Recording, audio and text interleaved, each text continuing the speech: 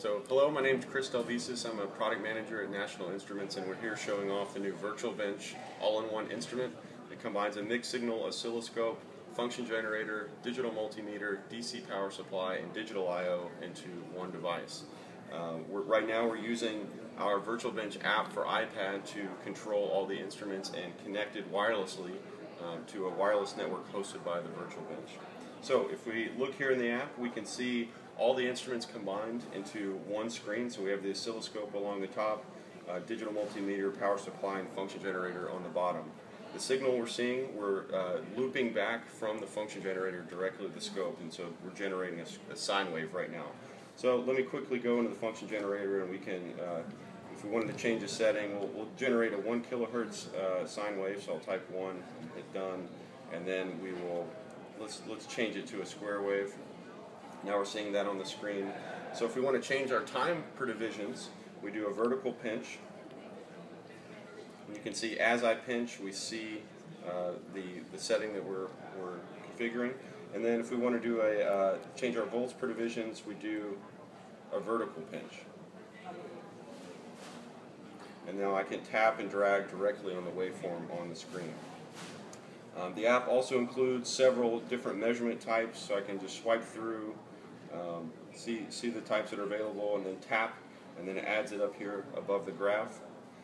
It also includes cursors, so I've got those enabled to do a measurement on channel 1, and I can tap and drag directly on the cursor itself to position it and do a measurement as well.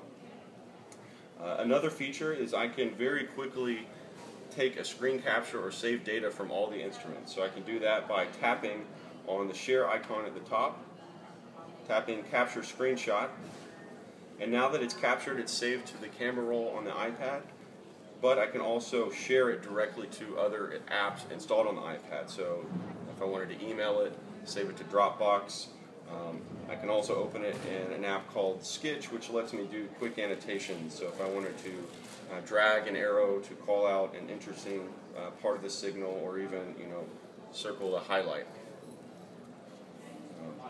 The final feature I'll show is called hands-free.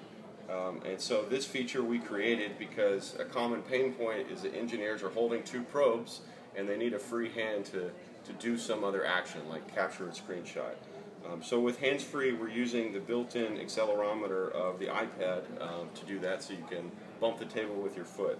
So I can choose from several different actions, capturing a screenshot, start or stopping an acquisition, toggling the function generator power supply, and then I can set my sensitivity level. So it looks like light will work if I bump my foot. So now we'll go back to the screen. You can see the green icon at the top indicating it's enabled. Now I'm probing with my two hands, I bump the table, and we capture our screenshot. So that's a quick introduction to the VirtualBench all-in-one instrument and the iPad. If you want to try it out for yourself, you can download it for free in the Apple App Store. Thanks.